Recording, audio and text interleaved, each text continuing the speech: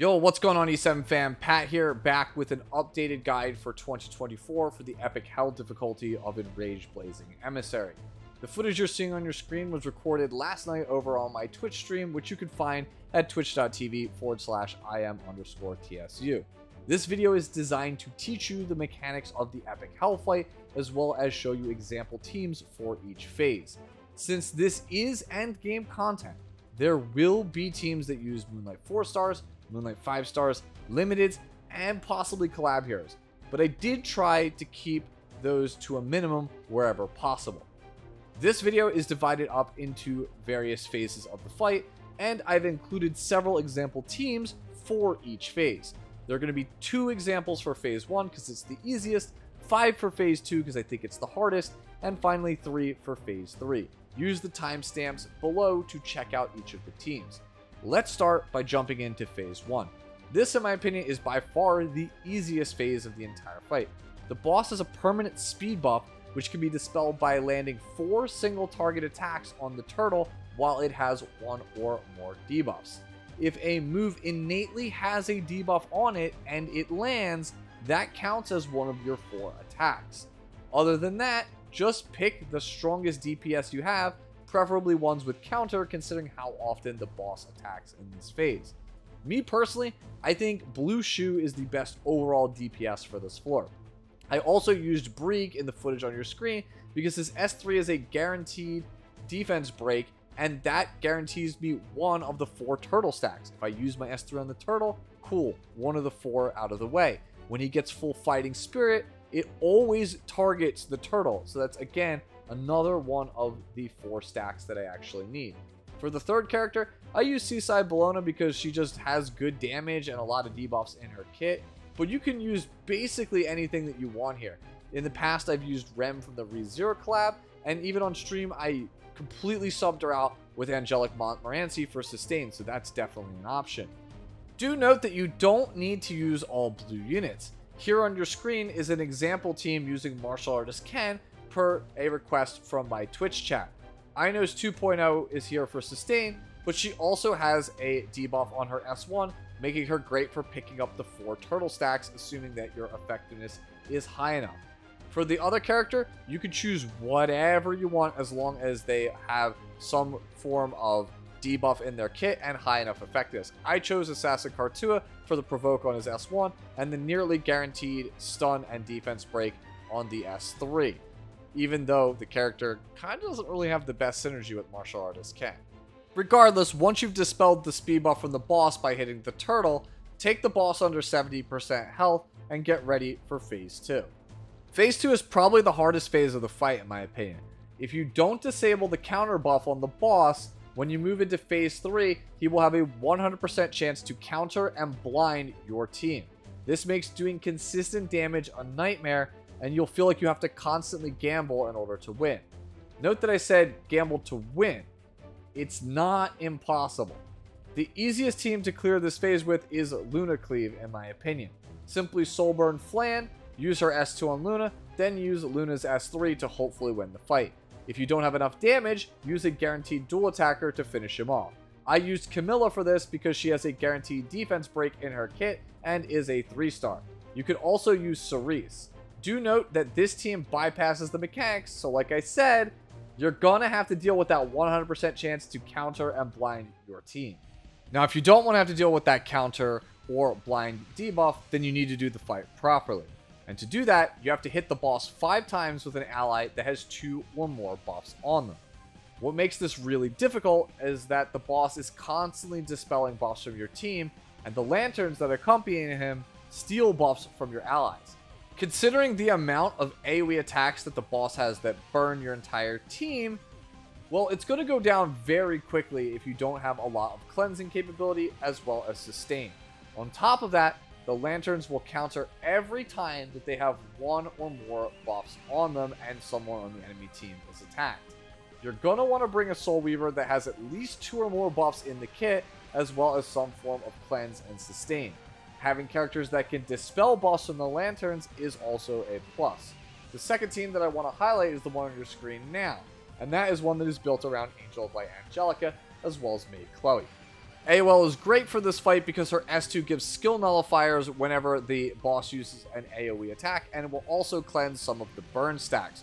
Her S3 is also super good because it keeps buffs off of the lanterns, which means they're not going to actually be able to counter you.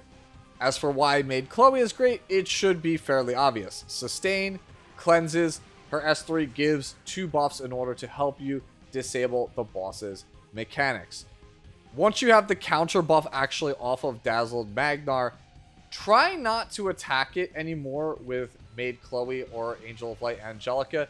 Do note that whenever you hit the boss, he does receive a speed increase and attack increase for the rest of the fight. It's kind of like a soft enraged mechanic, and considering Arowell and Maid Chloe don't really do a lot of damage, you're better off trying to silence and push back the lanterns and stun the lanterns for free CR on your team, then give the boss the actual speed and attack stats, so keep that in mind.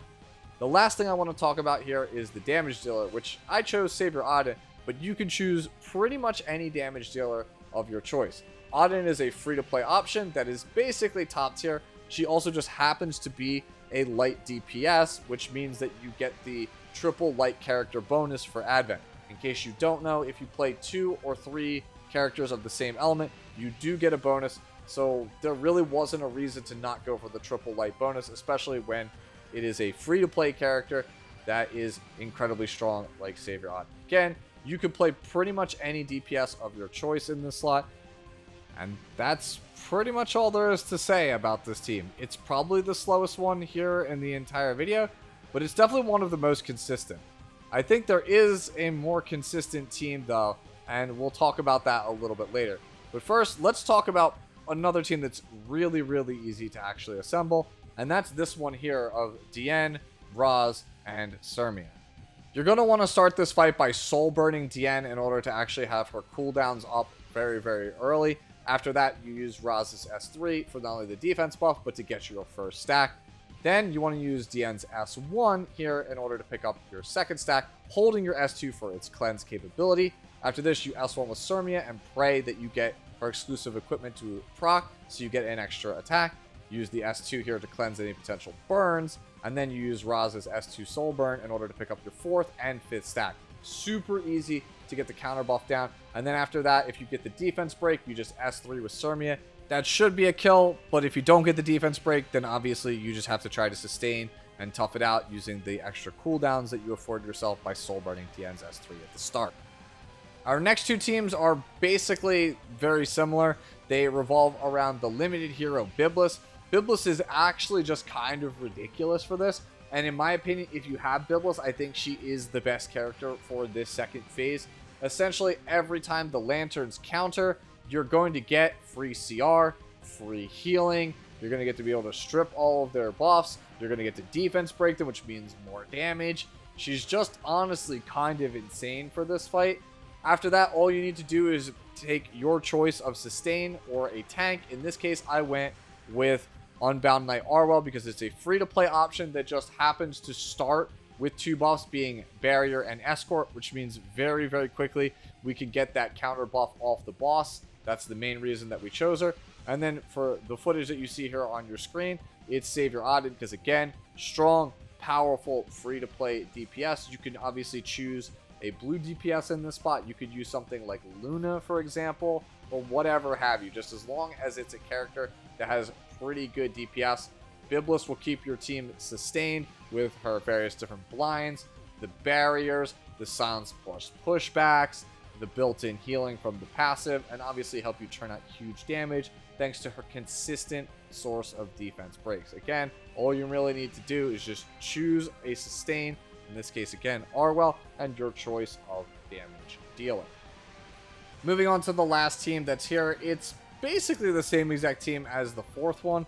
This one I just wanted to really highlight how strong Lionheart Cermia is here. So again, if you just happen to have this Moonlight 5-star, she's probably one of the better damage dealers you could choose because again, lanterns constantly counter and she puts up some pretty impressive damage numbers.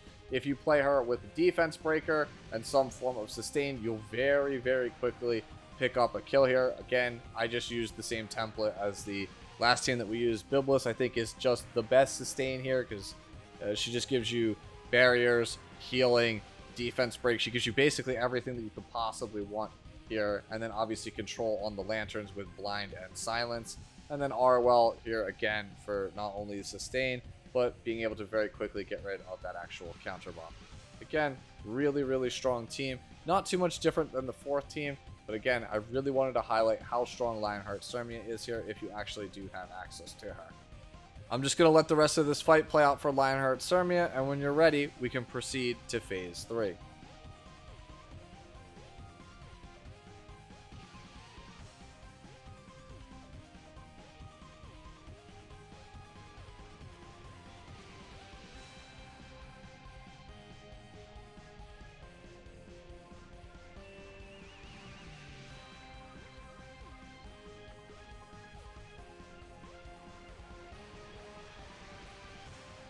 Phase 3 is fairly straightforward. Just kill Magnar before he kills you.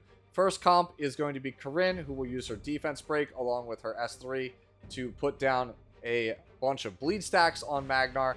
Obviously, I got resisted here from my torn sleeve, and my EE didn't really do a whole heck of a lot.